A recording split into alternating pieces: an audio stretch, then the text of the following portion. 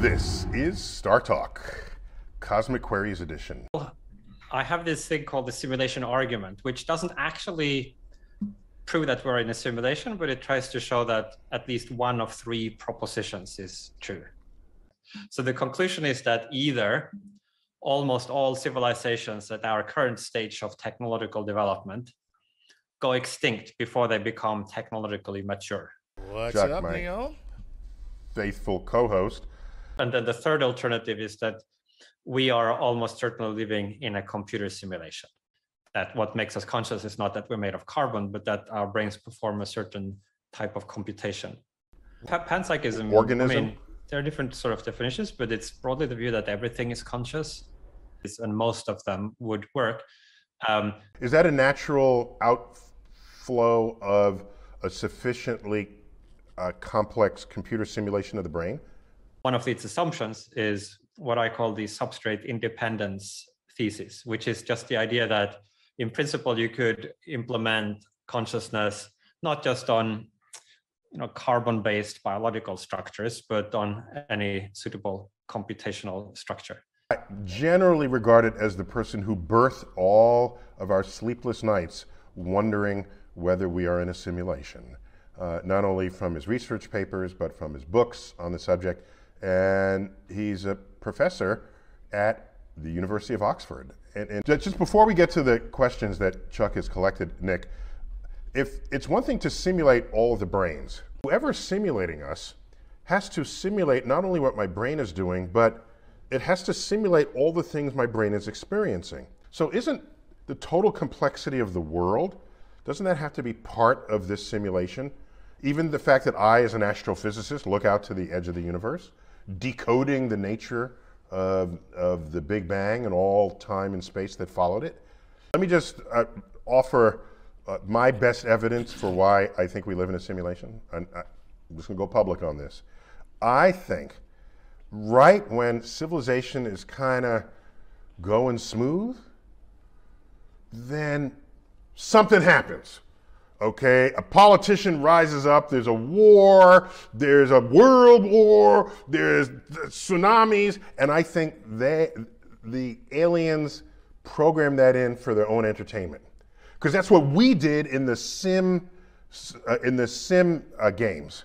In Sim City, where you're mayor of a city and everything's going fine, unannounced, Godzilla trounces through your city, and now you have to deal with it, with the fire and the police and to rebuild the schools, and that's you running the software, the programmer sending that in without telling you that's going to happen. I think all of the troubles we have in the world is evidence that the programmers need entertainment.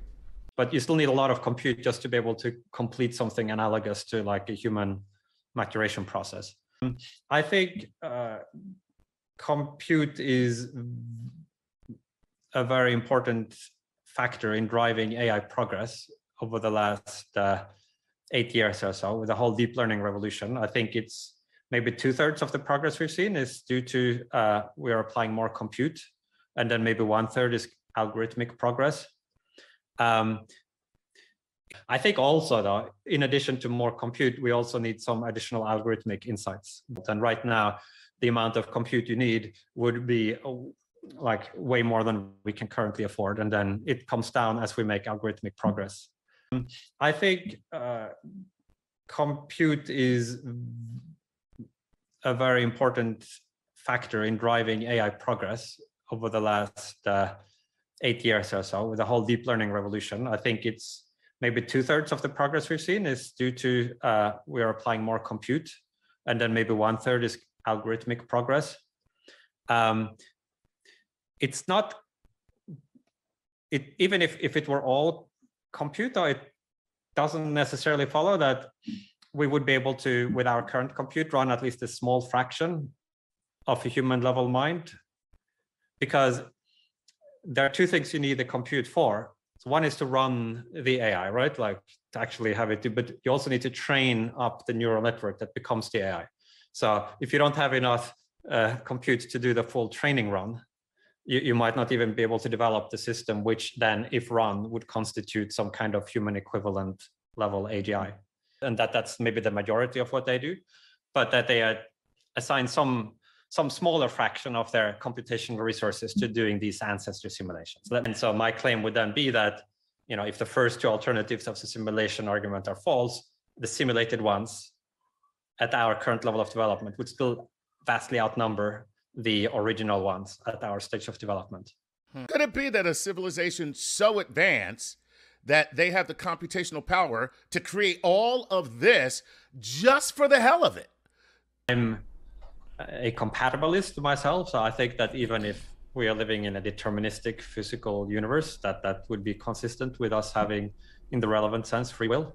But you might have a different view on the metaphysics of free will, but I don't think the fact that we would be in a simulation would necessarily change that.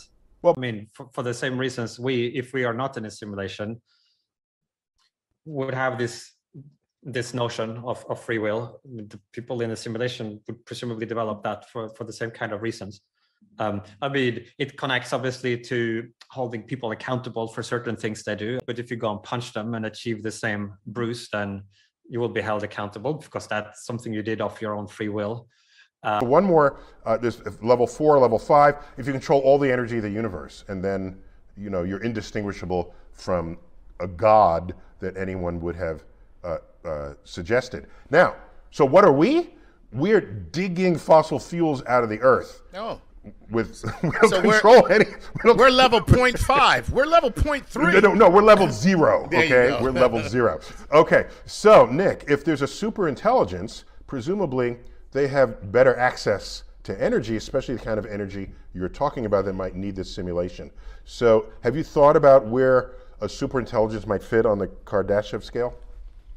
Yeah, I mean, I think that would be higher up, just because at that level you would be able to run a lot more of these simulations. Frederick Johansson wants to know, is general AI really a question about hardware and processing speed? If it was, wouldn't a computer today be able to simulate a few seconds of AI like it had 1,000 years to process? Yeah, I mean, it's a good question. I think compute is a very important factor in driving AI progress over the last 8 years or so with the whole deep learning revolution. I think it's maybe 2/3 of the progress we've seen is due to we are applying more compute, and then maybe 1/3 is algorithmic progress. It's not, even if it were all compute, though, it doesn't necessarily follow that we would be able to, with our current compute, run at least a small fraction of a human level mind, because there are two things you need the compute for. So, Nick, if there's a superintelligence, presumably they have better access to energy, especially the kind of energy you're talking about that might need this simulation. So, have you thought about where a superintelligence might fit on the Kardashev scale? Yeah, I mean, I think that would be higher up, just because at that level you would be able to run a lot more of these simulations. Even if there were some simulations run by, I don't know, a Kardashev scale, one civilization, like with the Dyson sphere around their sun, and that's all they did. Once the civilization expands beyond that, they could run billions of times more, and there would be plenty of time for them to expand beyond that. So one more, there's level 4, level 5. If you control all the energy of the universe, and then you're indistinguishable from a god that anyone would have suggested. So, Nick, if there's a superintelligence, presumably they have better access to energy, especially the kind of energy you're talking about that might need this simulation. You can't have a universe filled with high Kardashev level civilizations, because they would implode rapidly. Is that a natural outflow of a sufficiently complex computer simulation of the brain? One of its assumptions is what I call the substrate independence thesis, which is just the idea that in principle you could implement consciousness not just on carbon-based biological structures, but on any suitable computational structure. Generally regarded as the person who birthed all of our sleepless nights wondering whether we are in a simulation. Whoever's simulating us has to simulate not only what my brain is doing, but it has to simulate all the things my brain is experiencing. So isn't the total complexity of the world, doesn't that have to be part of this simulation? And spoiler alert, it sounds like we kind of are. I've got Nick Bostrom in the house, and we're talking about the simulation hypothesis.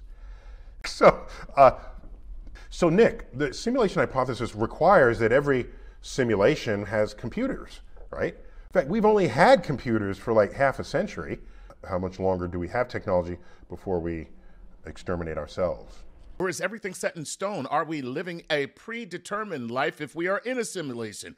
And then Gordon Vu says on top of that, if we manage to prove that we are living in a simulation, does that mean there is or is not a God? And I was intrigued by that suggestion when I heard it in the film, that could be the way you end up with what we call consciousness. Wow, talk about some philosophical big gun questions.